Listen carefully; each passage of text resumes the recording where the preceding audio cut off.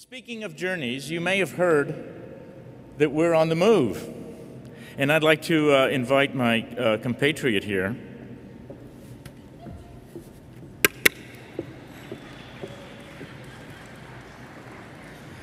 The comedic opportunities here are just overwhelming. I could talk about trying to distinguish which one is stiffer, or how this is a wonderful metaphor of how being president often has me beside myself. Or perhaps the debates I've had with this sucker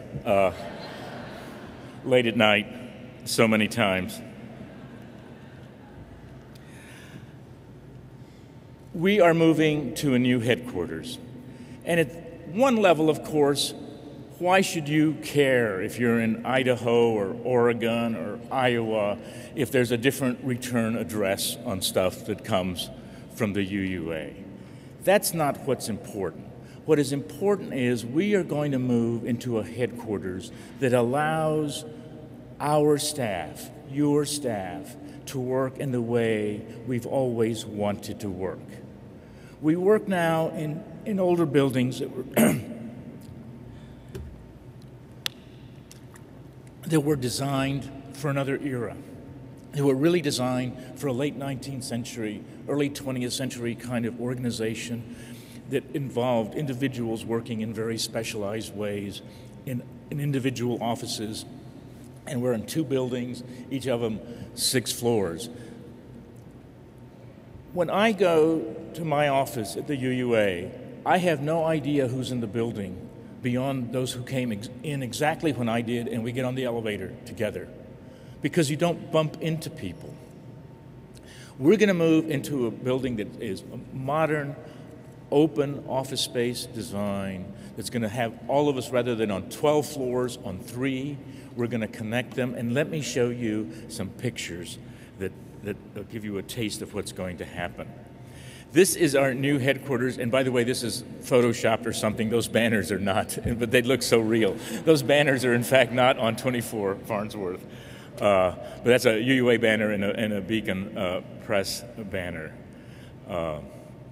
Let's go to the next slide. I want to show you this. So this is right now completely unfinished. You can see it's been gutted, and it's pillars and beams and open and quite light. That's the 3rd floor of the new building. We'll have the 1st, 2nd, and 3rd floors. We're working with an architectural firm that we found that I'm so excited about. This is Trinity Church, the very elaborate church at Copley Square in downtown Boston. And this is it's a new word in my vocabulary, undercroft. And they decided that this, essentially not really a basement, this kind of little bigger than a crawlway, they wanted to expand and use this space. So take a look at this, and look at the stone on the right, and look at what they did with it. Yeah, go back and forth. Go, if you will, that's the undercroft as it existed. This is what they have now. And someone pointed out, that's not fair. It looks so much better in person than this photograph has it look. They also did the downtown post office and federal court in Boston. This is the entrance that existed in this 1930 era office building, and this is the entrance that exists today. So let me show you some conceptual drawings now of 24 Farnsworth. As you come in, there's going to be what we're calling a welcoming heritage and vision center for Unitarian Universalism that's going to use, we're in the very early stages of planning this, but it's going to, the vision is to use the kind of technology that's used in better museums now, and art museums, interactive electronic stuff, so we can not only, we can tell our story for visitors, but also talk about not only our distant past, but who we are and what our aspirations are, and have different ways of demonstrating that. And there'll be a little store there where we'll be able to sell books, but also some other things, items as well. Let's go to the next one.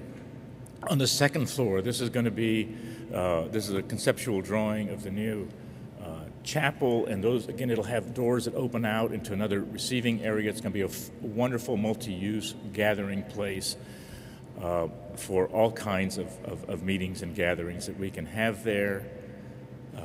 Next slide.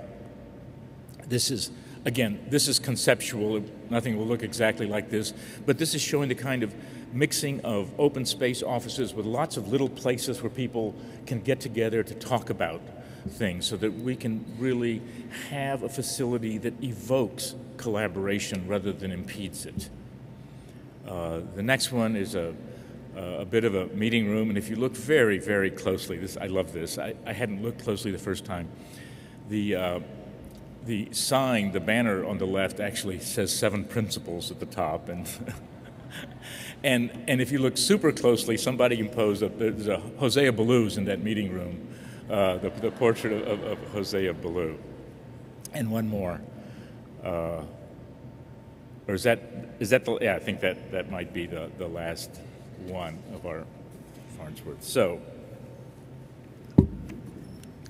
there is so much wonderful stuff going on. Okay.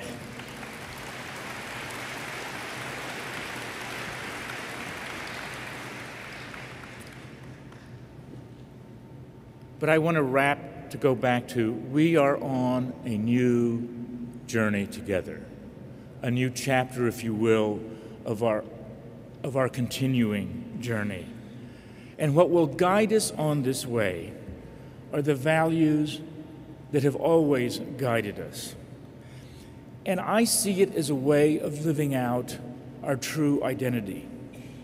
Because as I see the history of Unitarian Universalism, we are not the people who got stuck.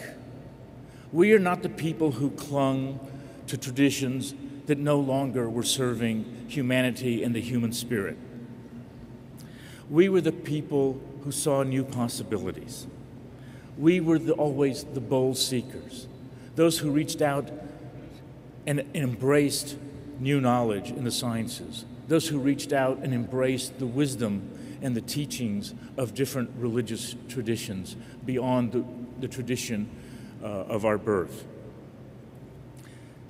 That is what is before us now, to live out that identity, to be the passionate, bold, spiritual adventurers for the 21st century that offers not only to our people, but people outside of our circle now, the progressive religious community that so many millions of people hunger for.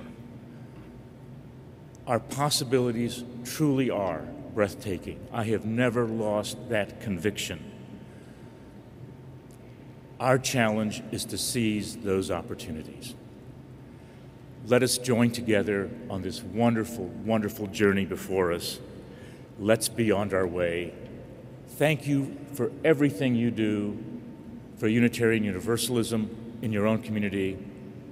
And finally, thank you for the unbelievable privilege of serving as your president.